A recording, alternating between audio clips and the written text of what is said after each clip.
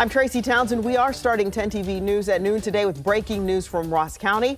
That's where the sheriff's office says a burglary call ended with the discovery of a body. Deputies were called to a home on State Route 28 only to find it on fire. Crews put out the flames, and then that's when they discovered the body inside. Right now, the coroner's office working to identify the person.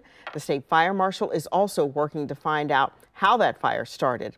So we will update you again on that breaking news from Ross County.